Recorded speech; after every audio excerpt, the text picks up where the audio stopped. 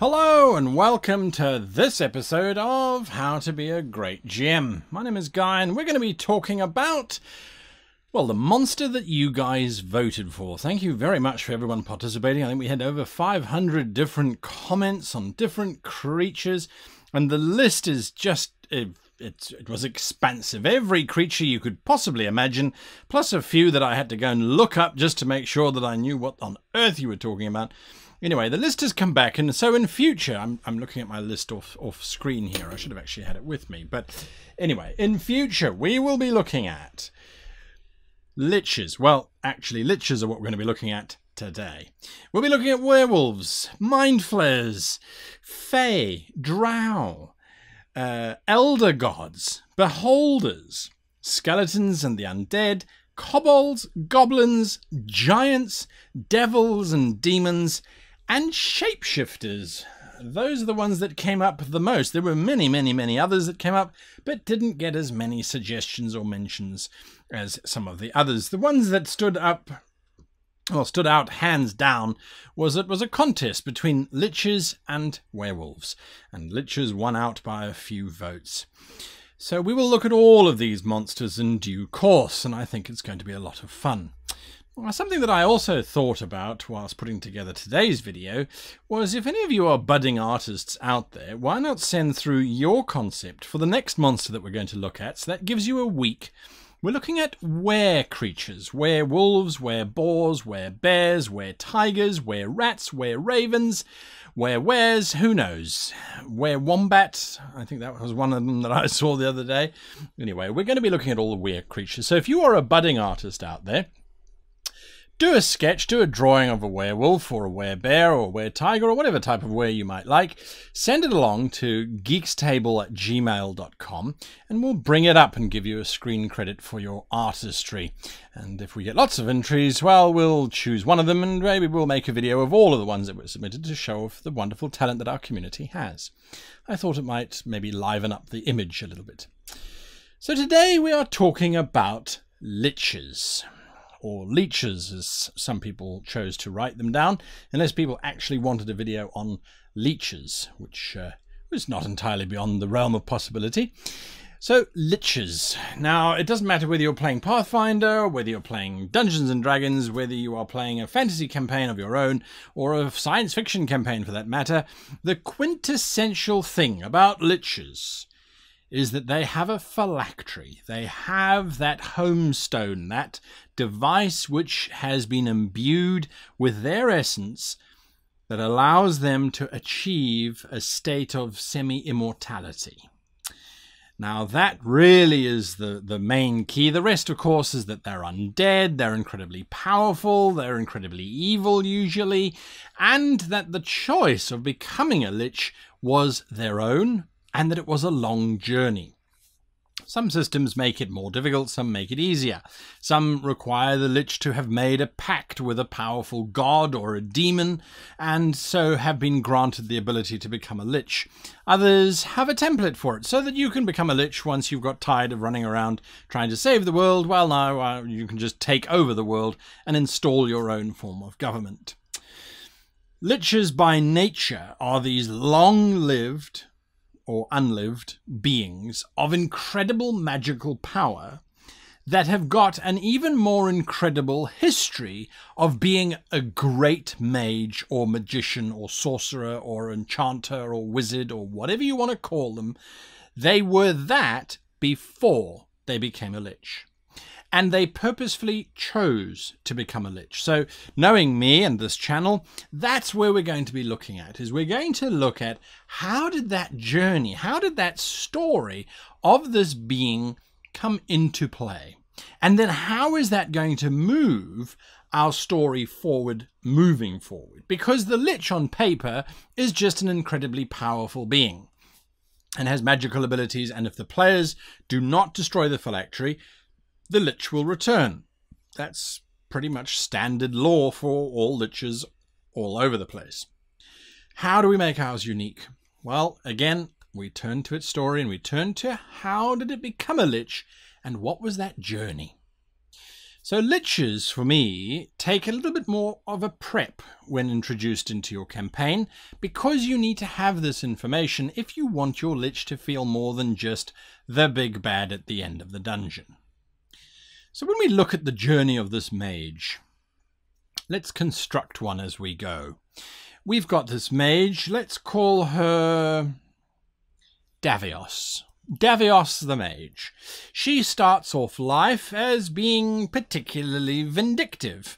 Generally, it's accepted that liches are angry people who decide that they want to live forever because they want power of some kind. Well, we'll explore that option too.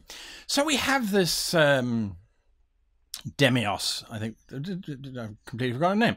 Demios. I'm going to write it down because otherwise I will forget. So Demios is a mage.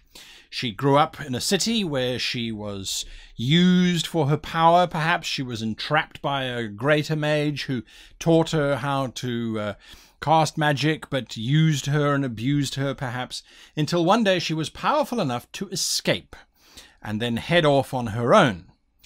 So she headed off on her own, and she needed to gather minions, she needed to get power, she needed financing and funding. So perhaps she sold herself as a magical, as a sellsword magician, and worked her way around dungeons and things, amassing a significant fortune.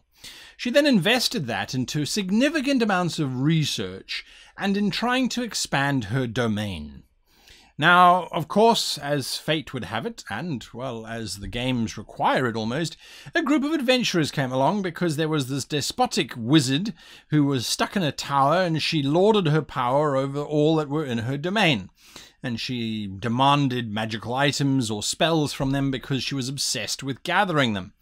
Well, you don't even need to have all of that negative story. She just has a large repository of spells, and the players are going to go after her. So she has this battle with the adventurers, and she triumphs because ultimately she becomes a lich.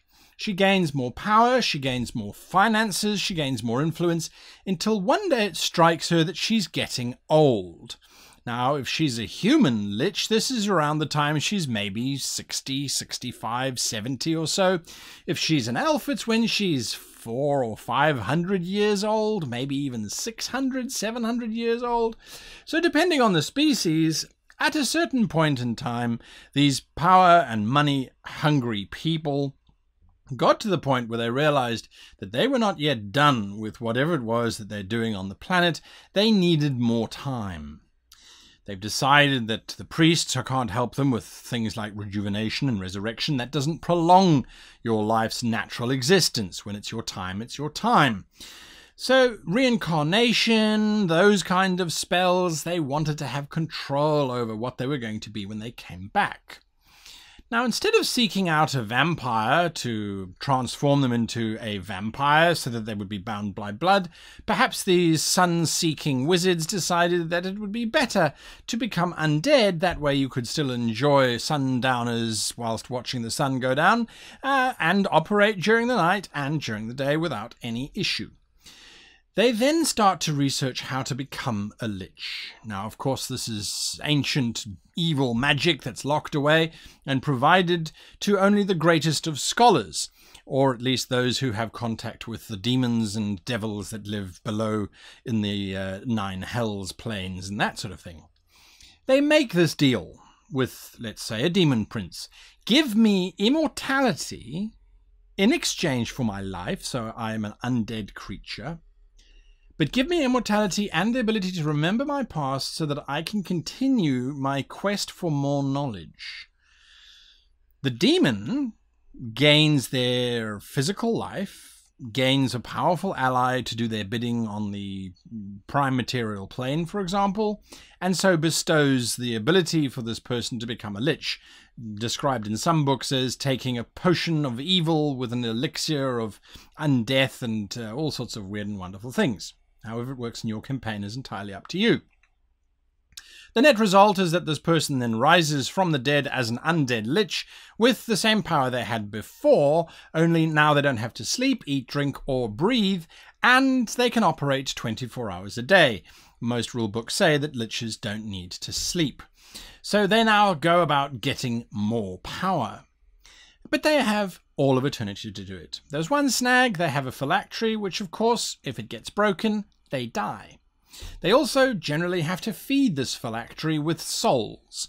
Not very often, but just enough to keep the phylactery going and for the local population to be aware that someone is picking off people and they're not coming back. That's the typical journey that a Lich will go on. Do you see how many points of story we can add into that? At any point, we can convolute it, complicate it.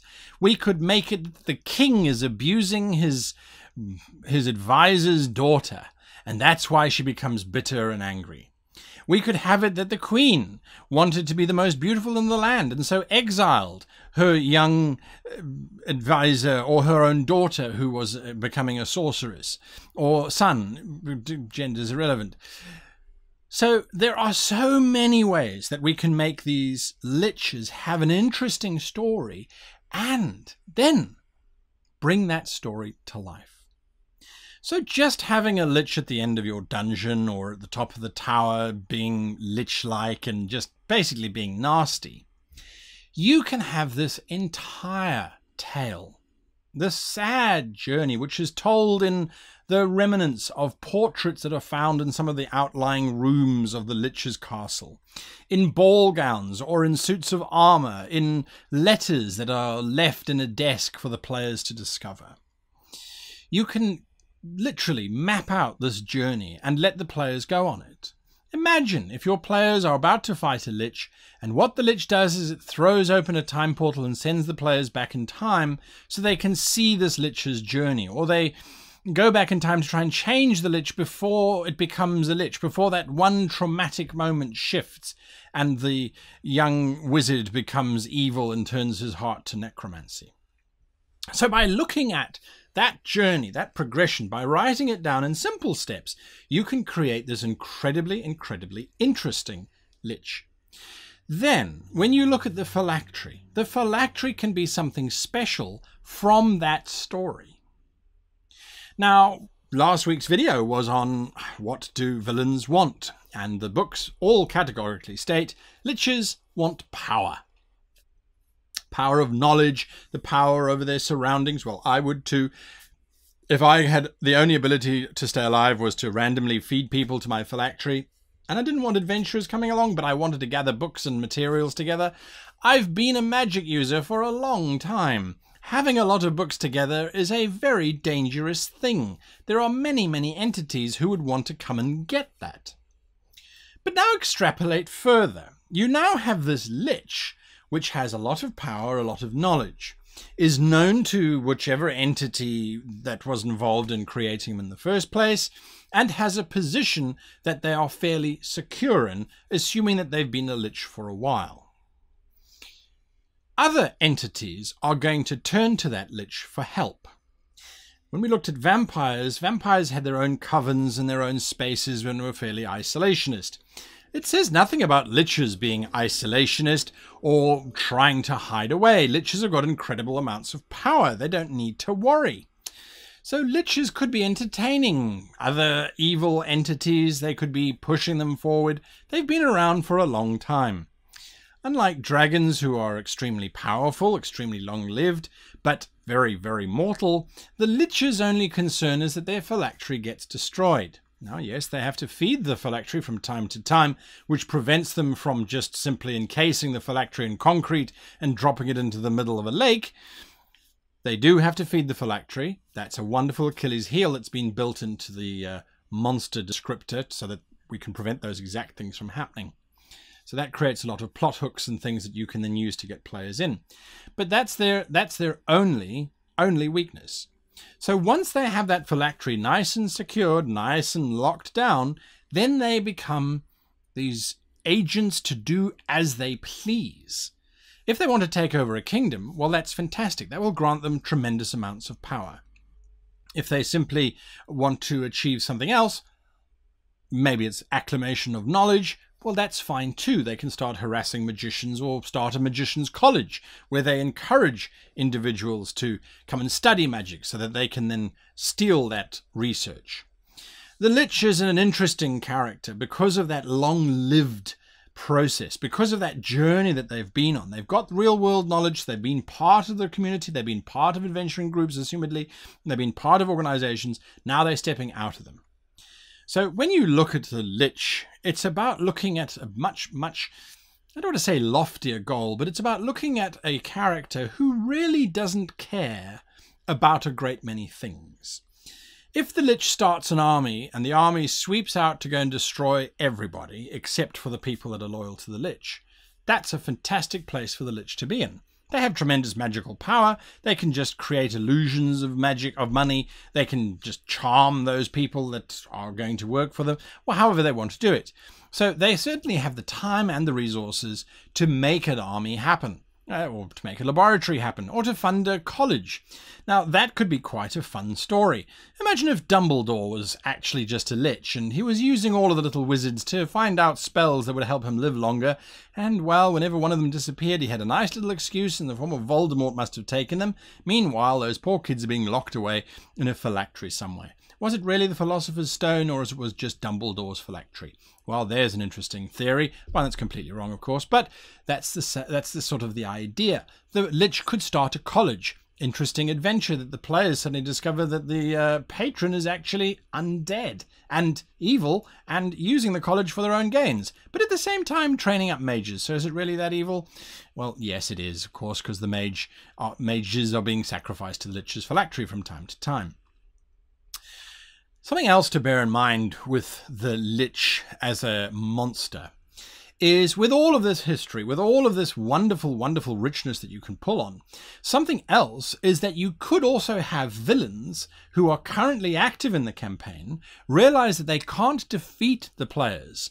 So perhaps they get the players to help them become a Lich, or they become a Lich as a result of the players. I can't defeat them whilst I'm alive, so if I'm dead, then maybe I can be. Again, it's just another wonderful, wonderful story plot hook that you can add in to have your players follow and see where they go. So, some examples of Liches. In one of the games that I ran for my players set in the world of Braxia, there was a Lich that was created and, as a matter of fact, caused a catastrophic event. A mage, who was the head of the Mages Guild in one of the great cities on the continent, was conducting experiments in becoming a necromancer. In becoming a Lich. He was already a necromancer. The players discovered this ruse and started to try and thwart him. What ended up happening was a gigantic showdown in the middle of the magical library, where fire was unfortunately the choice of weapon used to try and defeat this ultimate evil. The Lich being, unfortunately, was not stopped in time, and so became a Lich as the library started to burn down. The library, of course, was filled with magic books. This angered the Lich immensely because they wanted to gain knowledge, but the magic books started to explode with random magical effects as well. The books are full of magic, so why not? I thought, let's throw in a little bit of a Terry Pratchettian library-like event. The Lich escaped. The players managed to escape. The entire city was burned to the ground, and everyone just blamed a poor little candle was set too close to a curtain. Much, much later in the campaign, several months later as a matter of fact, they start to hear rumours that there is this change of ownership at a massive castle, Grathan Keep, which straddles a mountain range and is the home of the Kingdom of Brunei's most trusted and valued knights and warriors. They heard rumours of change happening, did nothing about it, didn't want to investigate it, and so months later they eventually went to Grathan Keep to discover that the Lich had taken up residence. But the Lich was no fool. He had heard rumours of this powerful group of adventurers going around thwarting all sorts of powerful individuals, and so when the players arrived at the castle, this Lich proposed a deal to them. He was not content with simply taking over all of Braxia. That was his original intention. He decided that that was too small a thought process. He wanted to take over all of the planes as well. However, because Braxia is plane locked by the backstory of the dragons being locked away in a dimension with all sorts of magical anchors in place, the Lich couldn't move between dimensions or planes. The players' characters, however, could, and the Lich knew this. So the Lich offered a deal. He would leave the prime material plane for all time if they provided him with the ability to move between planes. His, of course, intention was to take over each plane that he arrived at and so become planar lord of all, and then return to Braxia much, much later once everyone had died because, well, long lived, and reclaim his prime material plane. The players decided that that was a bad idea, and so refused to assist. They got into a very big battle with the Lich and nearly didn't survive. But they did, and they managed to escape. They didn't kill the Lich. One of their members drove the ship into the tower. They have an airship. They drove the airship into the tower, knocking everyone over, and everyone managed to escape. Months and months later, the Lich is now consolidating his power and has now launched armies to take over the prime material plane. Being denied access to the planar regions, he now decided to take over the entire planet. And why not? He had all of the armor that Grathan Keep used to generate, and he had abilities to gather more coin. That wasn't a problem. So now he started to take over the entire planet. At the same time, just to give you context, there were several other wars going on, so the armies of the globe had been fairly thinned out. The players knew this. It ended up with the players turning to a dragon for help. And in an ironic twist of fate, the dragon destroyed the Lich, the players destroyed the dragon, and then the phylactery was destroyed by the players in a last-ditch effort to save everyone. So this grand conclusion came. They destroyed their airship in the process of destroying the dragon as well. That's not exactly how it played out, but that's close enough for the analogy. So in other words, the Lich's journey changed. And the reason why his goals and things changed was because the way the players interacted with him, but also because of his history. He had been a mage who had been advising the players for many game sessions before on planar travel, on the power of the anchors that are all over the world to keep people from moving across it. So he was there really pushing a planar agenda. He realized he couldn't do it, so he became a Lich. So that's a Lich's journey and how it can come together to guide you, to give you this long, epic storyline without it just being a monster at the end of the dungeon. Now, some good examples of Liches, really, in terms of literature and that sort of thing. You've got Voldemort, obviously, from the Harry Potter series. It never expressly says that he's undead, but he certainly doesn't look like he's living. And, well, all of those Horcruxes stored all over the place, that to me certainly seemed like a very interesting take on the Lich from J.K. Rowling. Now, the other Lich that I can think of is Skeletor from He-Man and the Masters of the Universe. That skull-like face, definitely undead. He was a powerful magician, and he doesn't seem to ever age, so maybe he is a Lich. What does he want? Eternal power, and he's not afraid to try and get it. So Liches are a very interesting creature to add to your repertoire of monsters, if only because they bring this wonderful sense of having been a real living interacting individual to now shifting to this one who is so far removed that they are definitely very different. How would dragons treat Liches? I think they would see them as a threat to the dragon power. Dragons, of course, reign supreme, but here you have someone who can't die unless a very specific item is found and destroyed. That sounds like way too much effort for a dragon. Vampires, I would see as fearing Liches. Well, you've got this being that doesn't have to sleep during the day, so they can operate twice as long as you can. They're after the same kind of idea. Liches need living beings that they can sacrifice to their phylactery. Vampires need living things that they can sacrifice to keep themselves alive. There's a lot of linkage between a vampire and a Lich. I don't think they'd be allies. I think they might work together very briefly if it was to bring about the downfall of someone who's destroying the living. Now that's an interesting little conundrum, isn't it? The undead, Prince of Darkness, the vampire, and the Lord of Death, the Lich, working together to keep the living living, because they both need them to stay alive so that they can stay undead. There's an interesting twist there somewhere, I'm sure. I'm sure you'll find it as well. Liches, more to it than just the stat blocks, I hope you see, and a great opportunity for you to give out this wonderful piece of history of your world, or to help create history in your world by having your players create a Lich that just brings an extra dimension, an extra flavor to the idea that evil has more to it than just knocking down the door and killing the big bad on the other side. If it has, hit that like button. If you want to see more of the Monster series, and I'm fairly certain you do, hit the subscribe button if you haven't already joined our legions of people who think similarly or who don't. Some of the comments are often very contrary to what I've said, which is fantastic, so we can get to see different points of view too. Until next time, I wish you and yours the very happiest gaming.